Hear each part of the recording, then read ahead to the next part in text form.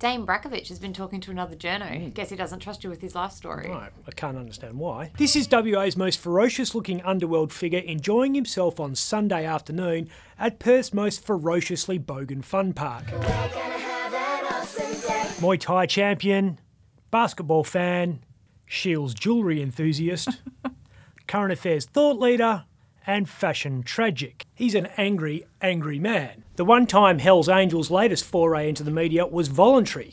Shared his life story, and it's quite the page-turner. "I'm not the toughest c***, I just always get up," is how he describes his life philosophy. A lot of that life is straight out of the Bikie playbook. Grows up in a tough area, which Belmont certainly was back in the 80s when Dayne was a kid. Problematic relationship with his father, he hates him. Gets kicked out of school, that was Ursula Frayne Catholic College in East Vic Park. Falls in with the wrong crowd. In Dayne's case, that was a bloke called Tristan Albury, one of Australia's great psychopaths. No comment. Get off. That was Tristan talking to the Corruption and Crime Commission about a bikie fight at the Perth Motorplex 10 years ago. Dayne has talked about his love-hate relationship with Albury. Apparently Tristan broke his nose in a fight at Belmont High in Year 12, but then avenged Brajkovich's honour by bashing the bloke who shot up Dayne's house in a drive-by in 2021. Not that Dayne needs anyone to fight his fights for him. He talked down his Muay Thai career, but people who follow the sport say he was a genuinely good fighter, a proper athlete. Dayne says he was always better on the street than in the ring, which he proved when he caught up with slain Rebels boss Nick Martin for an Aperol Spritz in Scarborough a couple of years ago. Nick explained away that fight as good old-fashioned fisticuffs. For the record, this is good old-fashioned fisticuffs. This is a third of a tonne of underworld rage scaring the f*** out of ordinary punters at the beach. We never did find out what that was about. No, one of the many things that Dayne has declined to address in his tell-all. Why the beef with Nick and the Rebels? What did he do to get expelled from the Hells Angels? And what the f*** does he do for a living? He buys bullion wholesale, says he's got 3 houses, has 350 grand worth of Harleys and 200k in gold hanging around his neck. Yeah, there's a few gaps in the story, but I guess we know more than we did originally. Yeah. The West will cop shit for running the piece regardless though.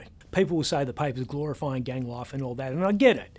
But the more we know about what makes these guys tick, the better chance we have of stopping events like these. All bikies are missing something in their lives. Usually it's a brain, but I don't think that's the case with Dayne. He's shown he's got a very good sense of humour. The t-shirt he wore after he featured in the Four Corners investigation into the Perth Mint was genuinely clever. He showed his funny side again when he beat the rap when the cops charged him with breaching gang insignia laws. Said the guy the police thought was him wasn't him because he didn't go for walks, he took steroids and went to the gym. He's obviously mentally disciplined. You don't get this big and this ripped regardless of steroids without a very strong work ethic. And most importantly, he says he's done one short stint in jail and that's it, minimum security at that, courtesy of too many late nights in Northbridge. Guys like him don't have short rap sheets unless they're pretty cluey. Prison isn't always a bad place to be. Not when you're happily pissed, as was the case recently at Dayne's alma mater, Wooroloo Prison farm. Jail bosses there had stored tubs of hand sanitizer in an office. An eagle-eyed trio of prisoners saw them through a window back in late April and knowing it was almost pure alcohol, smashed their way into said office. I love it when a plan comes together. And started handing it around to other prisoners. Everyone got royally pissed, like wake up with a Mike Tyson tattoo on your face kind of pissed. Prison bosses went into damage control. They told staff that 10 bottles had been pinched and to be on the lookout.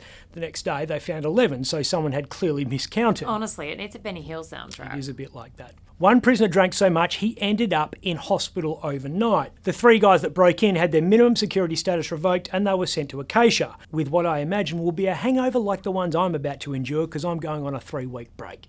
I'm Ben Harvey and I'll see you in July. Half your luck.